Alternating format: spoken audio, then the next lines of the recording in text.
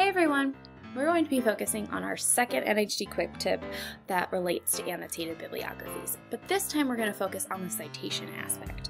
So when you're citing sources, you can use two different formats. You can either use Chicago or MLA. The first thing you want to do is check with your teacher and see if they have a preference for which one you would use on your NHD project. You have these two options because in the history world, historians use Chicago style format. That's the one you see with footnotes, but we know that many schools require MLA, but you should check with your teacher to find out if you must use MLA or Chicago, and then go to your library, whether it's your school library or your public library, and get your hands on a copy of the Chicago or MLA style guides to help you start your citations. If you don't have access to an MLA style guide, that's okay. We're going to give you some great places to find sample bibliographies and citations, so they'll help you craft those citations that you can use in your annotated bibliography for NHD. Here are some quick tips on setting up those citations for annotated bibliographies. The first thing that you're going to want to think about is you're going to want to head over to nhd.org/annotated-bibliography. And on this page, we have everything from describing an annotated bibliography, how to set up formatting, discussing options such as writing annotations, quoting, paraphrasing, and examples of bibliographies and footnotes. So if we click on that example bibliography and footnotes, so this is going to take you to our nhd.org/sample-bibliography page, and here you will be able to see different options from looking at bibliographic examples and footnote examples.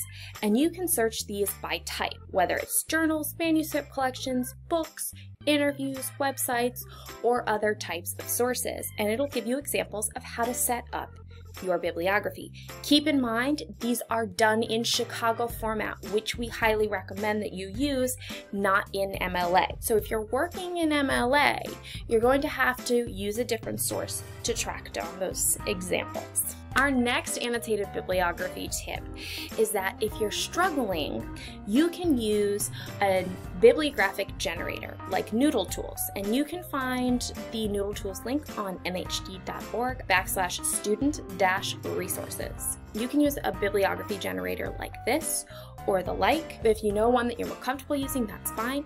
Though one quick tip that I highly recommend is starting out by writing your annotated bibliographies by hand. You'll get to know the citation order, and it'll help you better understand how to set up citations until it's second nature. So don't rely too heavily on those generators. You really want to learn how to do this on your own. So track down those examples and practice. So for our next tip, we're going to head over to one of our affiliates. We are going to be heading over to National History Day in Minnesota's page, and they can be reached at nhs.org/History Day. And then on the sidebar, you want to click the research section. And in that first section, they have a hyperlink to their student research guide. So we're going to go ahead and click on that student research guide. So this is a student research workbook that History Day in Minnesota has created for students to use, and this is free for all students to use, not just Minnesota NHD kids, so feel free to use it. And in there, they have these really great organization systems that you can use.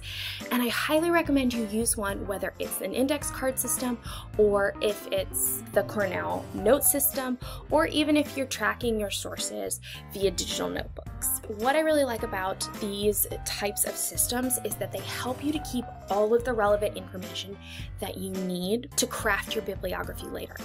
But you want to keep a system in place so that you're writing down all of the relevant information that you need, and you're not going to forget it later when you go to write that annotated bibliography. So keep track of the sources you're using, where it's coming from, if it's a primary source, what type of source it is, all of the things that you will need to know in order to complete your annotated bibliography. Another tip I have for you is to make sure that you're keeping track of your primary and secondary sources. NHD requires that you split your bibliography into primary and secondary sources. So what you're going to want to do is make sure you're marking what is a primary source And what is a secondary source?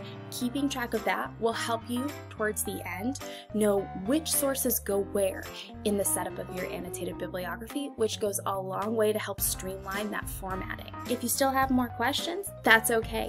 Head back over to nhd.org/annotated-bibliography.